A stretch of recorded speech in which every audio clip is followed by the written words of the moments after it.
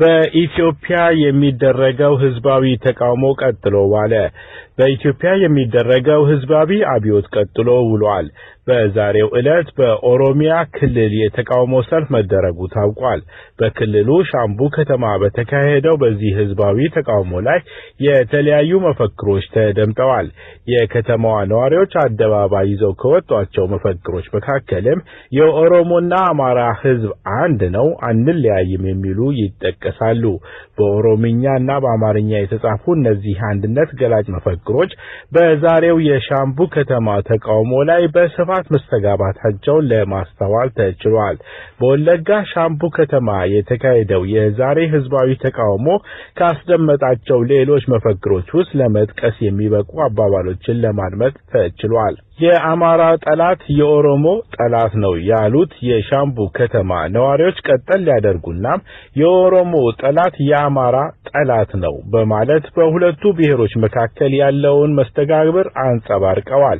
ሰልፉ ላይ በተለይ የህወሓት ባለስልጣናት የሚያንገሸግሻቸው የኦሮሞና አማራ አንድነት በተግባር ያረጋገጠ እንደነበረ ብዙዎች ገልጸዋል። ከሁለቱ ብሔር የተገኙ ኢትዮጵያውያን በተለይ በፖለቲካው በኩል ጥምረት እየፈጠሩ መምጣታቸው የህወሓትን ባለስልጣናት በጽኑ እንዳሳመማቸው ለመታዘብ የተቻለ ሲሆን ባለስልጣናቱም ባገኙት አጋጣሚ ሁሉ በሁለቱ ብሔሮች መካከል እየተፈጠረ ያለውን አንድነት በተዘዋዋሪም ሆነ በቀጥታ ሲያንኳስሱ ይደመጣሉ። የኮሙኒኬሽን ጽህፈት ቤት ኃላፊ የነበሩትና በአሁን ሰዓት የህወሓት ስራ አስፈጻሚ ኮሚቴ አባል የሆኑት አቶ ጌታቸው ረዳ እሳትና ጭድ የሆኑ ብሔሮች እንዴት አንድነት ሊፈጥሩ ቻሉ በማለት በቀጥታ ስርጭት በሚተላለፍ የሬዲዮ ፕሮግራም ላይ ተናግረው እንደነበር አይዘነጋም። ዶክተር መረራ ጉዲና የአቃቤ ህግ ማስረጃዎች እንዲደርሷቸው ተወሰነ። አቃቤ ህግ ማስረጃ ብሎ ለፍርድ ቤት ያቀረባቸው የኦዲዮና ቪዲዮ ማስረጃዎች ለተከሳሽ እንዲሰጥ ተወስኗል። የአስቸኳይ ጊዜ አዋጁን በተላለፍና አመጽ መቀስቀስ በሚሉ ጉዳዮች ክስ የተመሰረተባቸው ዶክተር መረራ ጉዲና አቃቤ ህግ በማስመቻ መልክ ያቀረባቸው የድምጽ የቪዲዮና የፎቶግራፍ ሰነዶች እንዲሰጣቸው ጠይቀው ነበር። አቃቤ ህግ በበኩሉ ሰበሰብኳቸው ያላቸው ሰነዶች ለተከሳሽ መድረስ እንደሌለባቸው ገልጾ ሲከራከር የቆየ ሲሆን ፍርድ ቤቱ በዛሬው ችሎት የአቃቤ ህግ ሰነዶች ለተከሳሽ እንዲደርስ ትዕዛዝ ሰጥቷል። ዛሬ ታህሳስ 24 ቀን 2010 የከፍተኛው ፍርድ ቤት ልደታ ምድብ 19ኛ ወንጀል ችሎት ተከሳሽና ከሳሽ በተከራከሩበት የሰነድ ጉዳይ ብይን የሰጠ ሲሆን በብይኑ መሰረትም ሰነዶቹ እስከ ነገ ረቡዕ ታህሳስ 25 2010 ድረስ ለተከሳሽ እንዲደርሱ ታዟል። ችሎቱ አቃቤ ህግ ማስረጃ ብሎ የሰበሰባቸውን ሰነዶች እስከ ተጠቀሰው ቀን ጠዋት ድረስ ለተከሳሽ እንዲያደርስ እንዲሁም በዚሁ ቀን ከሰዓት በኋላ ሰነዶቹ በችሎት እንዲደመጡ ውሳኔ ሰጥቷል። በዚህ መሰረትም ነገ ረቡዕ ታህሳስ 25 2010 ከሰዓት በኋላ በአቃቤ ህግ በኩል ማስረጃ ተብለው የቀረቡት የድምጽ የቪዲዮና የፎቶግራፍ ሰነዶች በ19ኛው ወንጀል ችሎት ይደመጣሉ ተብሎ ይጠበቃል። ከታሰሩ 1 ዓመት ያለፋቸው የኦፌኮ መስራችና ሊቀመንበር ዶክተር መረራ ጉዲና በተከሰሱበት ጉዳይ እስካሁን ድረስ ፍትህ አለማግኘታቸው ይታወቃል። በተለያዩ ቀጠሮች ሲንጓተት የቆየው የተከሳሽ የክስ መዝገብ አሁንም ውሳኔ የሚያገኝበት ደረጃ ላይ ያለመድረሱን መረጃዎች ይገልጻሉ። መዝገቡና ማስረጃ የሚሰማበት ሂደት ላይ መገኘቱ በፖለቲካ እስረኞች ላይ የሚፈጸመው ማንገላታትና ማንከራተት እንደሚያመላክት የህግ ባለሙያዎች ይናገራሉ። የዶክተር መረራ ጉዲና መዝገብ 1 ዓመት ሙሉ ምንም አይነት ውሳኔ ላይ ያለመድረሱ በኢትዮጵያ የተንሰራፋውን ፍትህ አልባነት እንደሚያሳይም ባለሙያዎቹ ያክላሉ። አንድ ተከሳሽ በቁጥጥር ስር ሊውል የሚችለው ለእስር የሚያበቃው በቂ ማስረጃ ተሰብስቦ ካለቀ በኋላ ቢሆንም በኢትዮጵያ ግን የፖለቲካ እስረኞች ላይ ማስረጃ ማሰባሰብ የሚጀምረው ፖለቲከኞቹ ከታሰሩ በኋላ መሆኑን የህግ ባለሙያዎች ይገልጻሉ። ለዶክተር መረራ ጉዲና እንዲደርሱ ውሳኔ የተሰጠባቸው የድምጽ የቪዲዮና የፎቶግራፍ ማስረጃዎች አስቀድሞ ክሱ ሲመሰረት አብሮ ያልነበሩና በመሃል ተሰብስበው የመጡ ናቸው። ዶክተር መረራም ይህን በመቃወም ሲከራከሩ መቆየታቸው ይታወቃል። አገዛዙ በኢንተርኔት ላይ የሚፈጽመው አፈና መቀጠሉ ታወቀ። በኢትዮጵያ የሚገኘው አገዛዝ በኢንተርኔት ላይ እየፈጸመ የሚገኘውን አፈና እንደገፋበት ታውቋል። በኢትዮጵያ ከሚገኙ የተለያዩ አስተያየት ሰጪዎችና ከሌሎች የመረጃ ምንጮች ማረጋገጥ እንደተቻለው አገዛዙ በኢንተርኔት እንዲሁም በስልክ አገልግሎቶች ላይ ሲፈጽም የቆየውን ደፈቃ አጠናክሮ ቀጥሎበታል። በዚህ የተነሳም በተለያዩ የሀገሪቱ ክፍሎች የኢንተርኔት አገልግሎት በመታፈኑ ማህበራዊ ሚዲያዎችንም ሆነ በኔትወርክ ሞገድ የሚንቀሳቀሱ ሌሎች የመረጃ ምንጮችን መጠቀም እንዳልተቻለ ለማወቅ ተችሏል። የኢንተርኔት አፈናው በርትቶ የሚስተዋለው በተለይ የተቃውሞ እንቅስቃሴዎች እየተደረጉባቸው በሚገኙ የሀገሪቱ ክፍሎች መሆኑን የጠቀሱት መረጃዎች በአገልግሎቱ ላይ እየተፈጸመ የሚገኘው አፈና ቆየት ማለቱን ያክላሉ።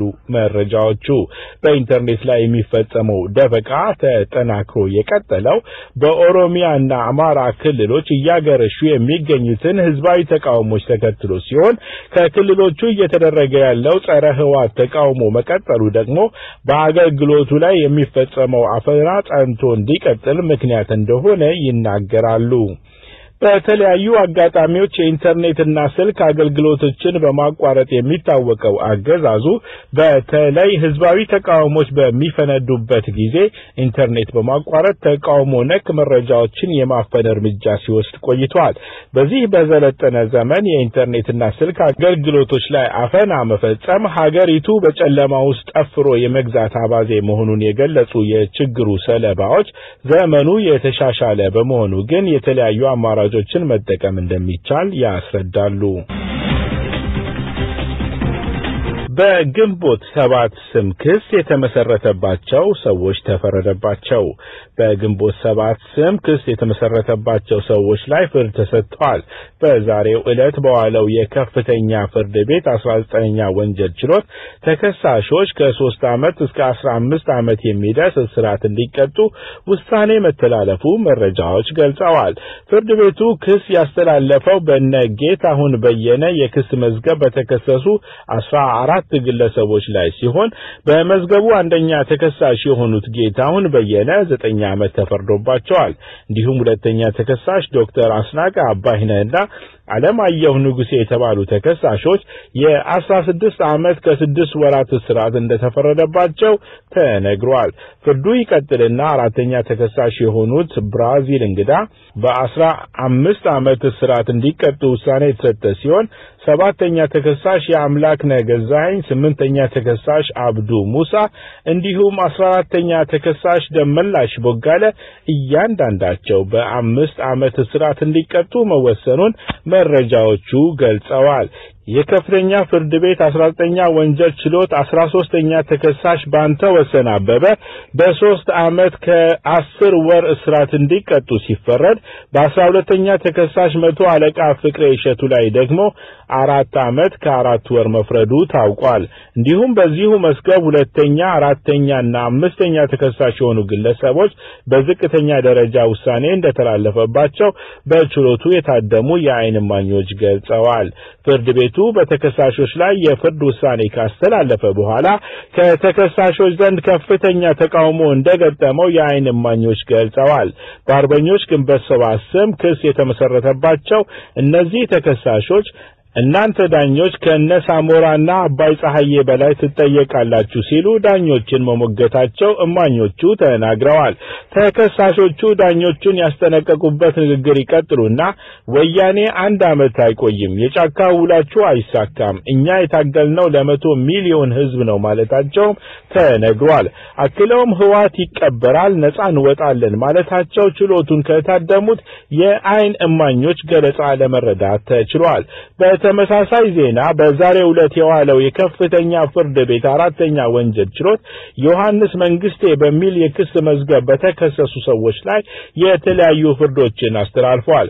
ከአዲስ አበባ በኢንተርኔት የሚሰራጨው አዲስ ስታንዳርድ የተሰኘው ድረ-ገጽ እንደዘገበው በተመሳሳይ ክስ ማለትም በግንቦት 7 ስም የተከሰሱ 5 ሰዎች ላይ እስከ 15 ዓመት የሚደርስ ቅጣት ተላልፎባቸዋል። ተከሳሾቹ ወደ ኤርትራ ተጉዘው ሐረና በተባለ ካምፕ የውትድርና ስልጠና ወስደዋል የሚል ውንጀላ እንደቀረበባቸው የመረጃው ምንጭ ይገልጻል።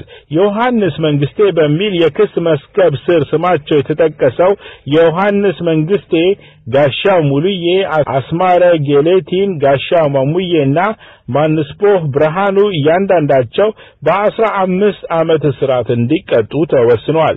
በዚሁ መዝገብ የተከሰሰውና ጸጋዬ ዘለቀ የተባለው ተከሳሽ 14 ዓመት እንደተፈረደበት መረጃው ጠቁሟል። በኢትዮጵያ ያለው አገዛዝ የተቃወሙና የታገሉ ሰዎች እንደየብሔራቸው በኦነግና በግንቦት 7 ስም እንደሚከሰሱ ሲነገር ቆይቷል። በአማራ ሳይንት ከሚገኘው ተድባበ ማርያም ገዳም ጽላት መሰረቁን ምንጮች ለኢሳት ገለጹ። በዚህም የአካባቢው ምዕመናን የተቃውሞ ድምጻቸውን በማሰማት ላይ መሆናቸው ታውቋል። በሌላ በኩልም በምዕመናን ተቃውሞ ሲቀርብባቸው የቆየው የአዲስ አበባ ሳሊተ ምሕረት ቅድስት ማርያም ቤተክርስቲያን አስተዳዳሪ ተደብድበው ሆስፒታል መግባታቸው ታውቋል። ለተጨማሪው ኢየሩሳሌም ተክለ ጻዲቅ በደቡብ ወሎ አማራ ሳይንት ወረዳ የሚገኘው የጥንታዊ የተድባበ ማርያም ገዳም በስሩ ከሚገኙት 12 አብያተ ክርስቲያናት የአንደኛው የመድኃኔዓለም ቤተክርስቲያን ጽላት መሰረቁ የታወቀው በቅርቡ ነው። ህዝቡም ጽላቱ እንዲመለስና የዘረፉትም ለፍርድ እንዲቀርቡ በመጠየቅ ላይ ናቸው። የገዳሙ አስተዳዳሪ ሆነው የተሾሙት ኃላፊ የእንግሊዝ ዜግነት ያላቸው ሲሆኑ ወደ ለንደን ከተጓዙም 5 ወራት ማስቆጠራቸው ታውቋል። አስተዳዳሪው ማህተሙ ላይ ቆልፈው ወይንም ይዘው በመሄዳቸው ስራዎች ተስተጓጉሏል የሚል ተቃውሞም በመቅረብ ላይ ይገኛል። በጽላቱ መሰረቅ ዙሪያ ማብራሪያ እንዲሰጡ ምዕመናኑ አስተዳዳሪውን በመጠየቅ ላይ ቢሆኑም አስተዳዳሪው ግን ከእንግሊዝ ለንደን አለመመለሳቸው ታውቋል። ከአክሱም ጽዮን ገዳም ቀጥሎ ጥንታዊ የሚባለው የተድባበ ማርያም ገዳም ከአዲስ አበባ ከተማ በ612 ኪሎ ሜትር ርቀት ላይ በደቡብ ወሎ አማራ ሳይንት ወረዳ የሚገኝ ጥንታዊ ገዳም ነው። ይህ በእንዲህ እንዳለም በአዲስ አበባ ከተማ የሚገኘው የሳሊተ ቅድስት ማርያም ቤተክርስቲያን አስተዳዳሪ ከምዕመናን ጋር በፈጠሩት ውዝግብ ተደብድበው ሆስፒታል መግባታቸው ታውቋል። አስተዳዳሪው አባ ሩፋኤል ማነብራን ከምዕመናኑ ጋር በፈጠሩት ውዝግብ ለፓትርያርኩ አቡነ ማትያስ አቤቱታ መቅረቡንም የቅርብ ምንጮች ገልጸዋል። በ12 አውቶቡሶች ተሳፍረው ወደ ፓትርያርኩ ለአቤቱታ ሲጓዙ የነበሩ ምዕመናን ጉርድሾላ አካባቢ ሲደርሱ በፖሊሶች ጉዟቸው ለመግታት የተደረገው ሙከራ አልፎ ምዕመናኑ ለፓትርያርኩ ያቀረቡት አቤቱታ ምላሽ ሳያገኝ መቅረቱ ምዕመናኑ ገልጸዋል። ውዝግቡ ሳይቋጭ እየተካረረ መሄዱንም ተከትሎ አስተዳዳሪው በሳምንቱ መጀመሪያ በደረሰባቸው ድብደባ ሆስፒታል መግባታቸው ታውቋል። ኢሳት ማረጋገጥ ባይችልም አስተዳዳሪው የተደበደቡት በምዕመናኑ ላይ ሽጉጥ ማውጣታቸውን ተከትሎ እንደሆነም ተገልጿል።